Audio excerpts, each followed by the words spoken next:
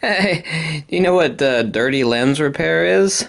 Dirty lens repair is you get it done however you can get it done.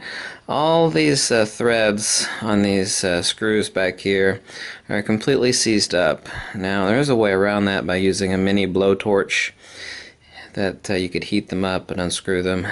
I don't have a mini blowtorch anymore. I used to. And, well, the front of this lens is completely seized up. Is this that one? No, this is the other one. You can actually see the spots, I think. There you go. You can see the spots maybe in there.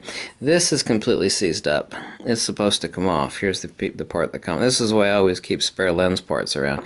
This is a 50mm pancake, so this is completely seized up.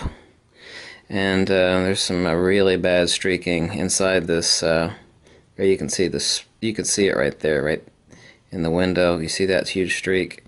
Yeah. So this ring was completely seized up on the front of it, and that is also so it's like I can't get in through the rear.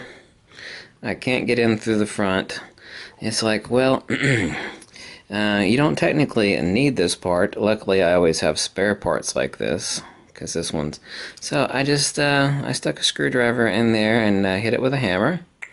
And then I pulled these pieces out with pliers. And this is the secondary primary front. And this is the defective primary front, and this is the front element of a 50mm pancake, which I'm cleaning and I'm going to reassemble.